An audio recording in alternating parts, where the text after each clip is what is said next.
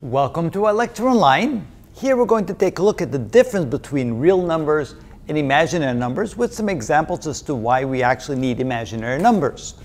So here we're saying that real numbers can be found on the number line and on the number line only. So we have this horizontal line which represents all the real numbers that exist.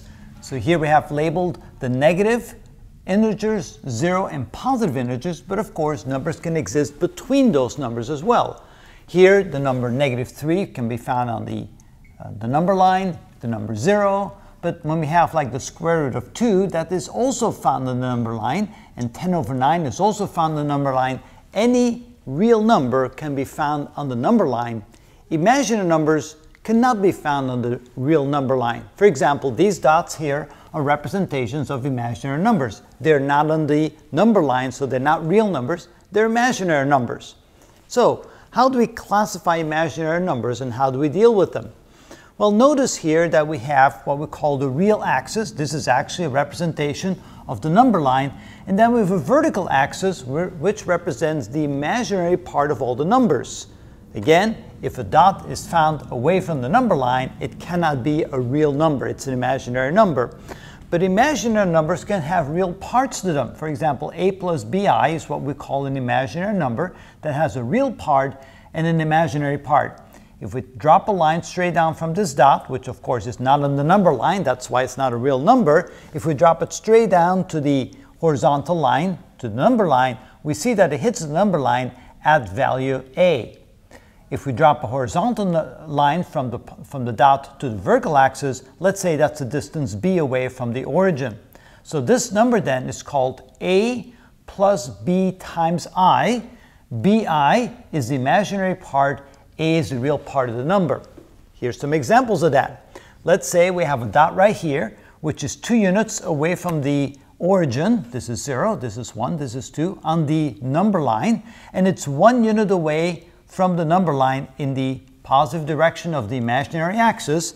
Then we can see that the real part is 2 and the imaginary part is 1 times I, or simply I. So this number here, this dot represents the number 2 plus I, the real part 2 units away from the origin on the real axis, and I is 1 unit away from the origin on the imaginary axis. And that's how we represent it. Here's another dot representing a different imaginary number. Again, it's 2 units to the right on the real axis, but 3 units down below in the negative direction on the imaginary axis. So this is 2 minus 3i. So that's a visual representation or a dot representation of an imaginary number.